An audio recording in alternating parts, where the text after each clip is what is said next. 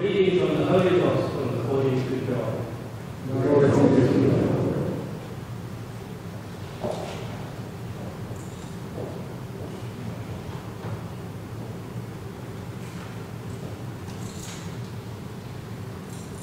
Jesus went off to the other side of the Sea of Galilee, or Tiberias, and a large crowd followed him, impressed by the signs he gave in shed healing the sick. Jesus climbed the hillside and sat down there with his disciples. It was shortly before the Jewish feast of Passover. Looking up, Jesus saw crowds approaching and said to Philip, "Where can we buy some bread for these people to eat?" He only said this to test Philip. He himself knew exactly what he was going to do. Philip answered, 200 denarii would only buy enough to give them small pieces each. One of his disciples, Andrew, Simon Peter's brother, said, "There is a small boy here with 5 barley loaves and 2 fish. But what is that between so many?" Jesus said to them, "Make the people sit down." There was plenty of grass there, and as many as 5,000 men sat down. Then Jesus took the loaves, gave thanks, and gave them out to all who were sitting ready. He then did the same with the fish, giving out as much as was wanted. When they had eaten enough, he said to the disciples, "Pick up the pieces left over, so that nothing gets wasted." So they picked them up and filled 12 hampers with scraps left over from the meal of 5 barley loaves. The people, seeing this sign that he had given, said, "This really is the prophet who is to come into the world." Jesus, who could see they were about to come and take him by force and make him king, escaped back to the hills by himself. This is the gospel of the Lord. Praise to you, Lord Christ.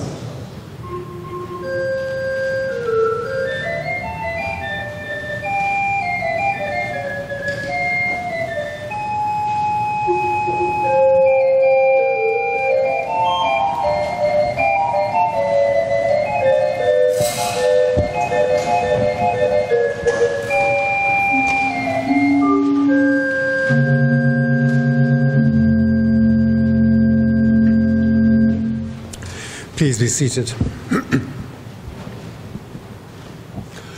When times are bad, it's quite helpful to have something to set against what's going wrong. Those occasions, all too often, I think, recently for all too many people, those occasions when life seems difficult or boring or hopeless, or those days when you're just totally lacking in energy, perhaps because you haven't had much of the usual stimulation which you need to keep you going. There's that sort of dreariness which has set in to the lives of so many of us over the last 15 months or so.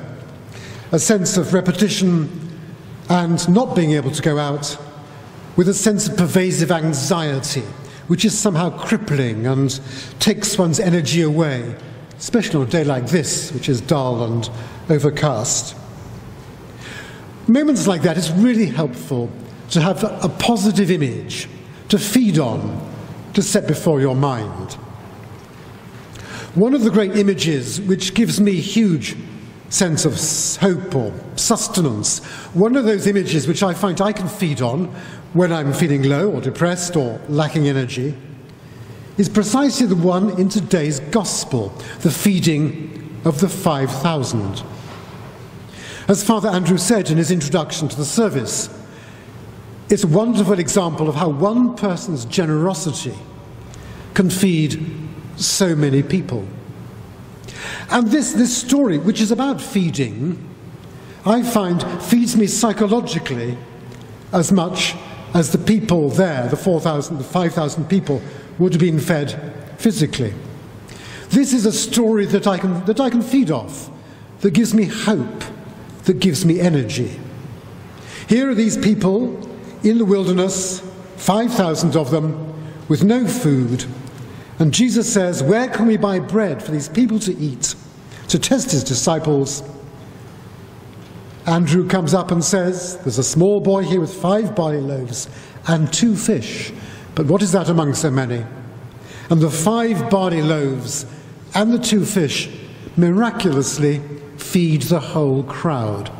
A wonderful image of God's generosity, God outpouring his love and his gracious gifts to his people, even there in the desert. So it's a great image when you're feeling anxious or in need of some kind of imaginative feeding. For the people of Jesus' day, it wouldn't perhaps have been much of a surprise as it is to us. The first reading we had today from 2 Kings. You may remember that when they put the lectionary together, very often the first reading, the Old Testament reading, sheds light on the gospel. And today's first reading does exactly that. Elisha was one of the great Hebrew prophets, Elijah and Elisha, 2 folk heroes of the Old Testament, about whom many stories were told throughout the Bible. Elisha was a kind of, as well as being a prophet, was a miracle worker, a wonder worker. And this is one of the stories told about him we had in 2 Kings this morning. A man comes from Baal Shalisha, and he brings Elisha 20 barley loaves and fresh grain in the ear. And with this, Elisha feeds 100 people. So it was well known, this would have been a well-known story at Jesus' time. He was one of the great heroes of the Old Testament, feeding people miraculously. Out of simply 20 barley loaves, he fed 100 people. So people would have known this lovely story about Elisha, one of the great Old Testament heroes. And so when Jesus went on to do much the same, it was saying that Jesus was a hero in the mould of Elisha and Elijah, saying that Jesus was a miracle worker in the same tradition as these great heroes of the Old Testament. So Jesus is firmly placing himself in that great tradition of Old Testament prophets with which his hearers would have been familiar. We all love a story of something miraculous going on, especially when performed by a powerful person such as Elijah or Elisha. And so transferring this to Jesus gave Jesus' disciples a sense that yes, Jesus was somebody special, a real prophet, Old Testament style. There's a second passage from the Old Testament, though, which also reflects on this wonderful gospel today, which gives it extra resonance and depth when we're looking to feed on it. And that's Isaiah 25, which we quite often have here at funerals. It's a description of the great banquet that God is going to prepare for his people at the end of time. At the end of time, according to Elisha, on his holy mountain, God will prepare for all nations a great banquet, a banquet of fine food and of good wine strained on the lees. Nothing very teetotal, I'm afraid, about the banquet at the end of the world. There's going to be wine for everybody, and it's going to be really good wine as well, according to Isaiah. So there's something to look forward to. I imagine in paradise you don't get hangovers either, so I suppose, who knows, I imagine the great feast at the end of the world, that celestial banquet, is going to be quite a party. So there's Isaiah predicting that at the end of the world there will be a celestial banquet with food for all and wine for all. I'm sure there will be soft drinks, don't worry, for those who really don't like wine. I'm sure our Lord will provide soft drinks for those who really don't like the taste of alcohol. But that's the point. There is Jesus in the wilderness feeding his people in much the same way as Isaiah predicts that at the end of time God will feed the whole world, all his people, all nations. And so when Jesus feeds the people in the wilderness, he is in a sense anticipating what's going to happen at the end of the world at the end of time. Jesus is kind of being pictured in this way as a kind of Messiah figure, the one who brings in the end time, the one who gives us a glimpse, a foretaste of how it's going to be when God's kingdom comes. And so, as well as seeing Jesus as an Elisha figure, someone able to feed, do miraculous feedings, we also see Jesus as a figure prophetic of the coming of God's kingdom, a first glimpse of how things will be when paradise arrives. So plenty there to feed on.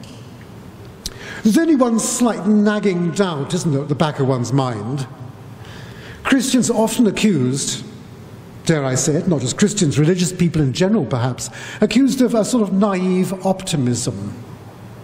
Those of you who are fans of the life of Brian may remember the last scene where all the crucified people are singing, "Let's all look on the bright side of life." You may remember it's a wonderful parody of the naive optimism of lots of religious people. We say, "Oh, everything's going to be fine, everything's going to be fine."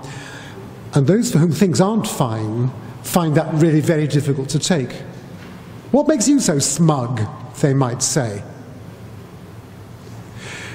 It's fairly easy to counter this charge of naive optimism, I think, thinking about this feeding of the 5,000. Because there was another banquet which Jesus hosted of a very different nature. You may remember on the last night of his life, in the upper room, Jesus also hosted a banquet, hosted a supper, hosted a meal. It wasn't in the desert, and were just him and the 12 disciples present. And Jesus hosted this meal, and there were no barley loaves this time. There was unleavened bread. And he was celebrating the Passover, and he took the bread and said, "This is my body, broken for you," and gave it to his disciples. And they ate, and they were fed. And Jesus went out the following day and physically gave his body to be crucified. And only on Easter Day, 3 days later, did he rise from the dead. The banquet of the Last Supper, a very different banquet from the feeding of the 5,000 in the wilderness, can't be accused in any sense of naive optimism. This was real. This was real giving, real generosity. Generosity that took account of the vast sinfulness of human nature, of the appalling things that can go wrong, and carried on regardless. So firmly rooted was Jesus in the love of God. And thanks to that final banquet, the banquet of the Last Supper, which we ourselves share this morning, and every time we come to church, we get a foretaste of paradise.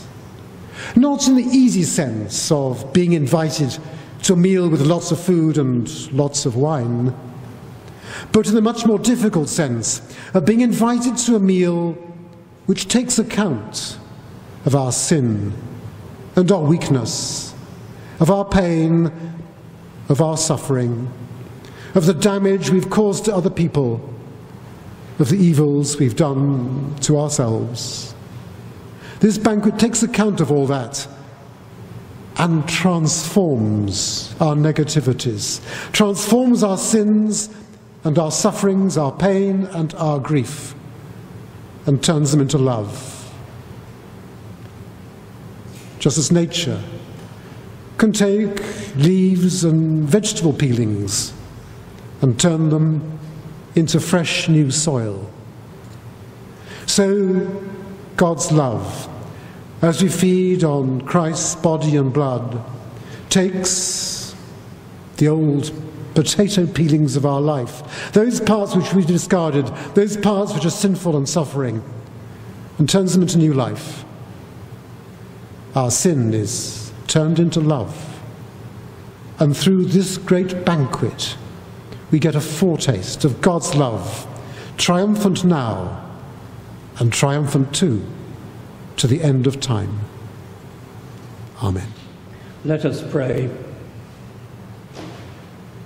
O God, protector of all those who hope in you, without whom nothing has firm foundation and nothing is holy, bestow in abundance your mercy upon us, and grant that with you as our ruler and guide, we may use the good things that pass in such a way as to hold fast even now to those that ever endure. Through our Lord Jesus Christ, your Son, who lives and reigns with you in the unity of the Holy Spirit, God forever and ever. Amen. The peace of God, which passes all understanding, keep your hearts and minds in the knowledge and love of God and of his Son, Jesus Christ our Lord. And the blessing of God Almighty, the Father, the Son, and the Holy Spirit be upon you and remain with you always. Amen. Go in the peace of Christ. Thanks be to God.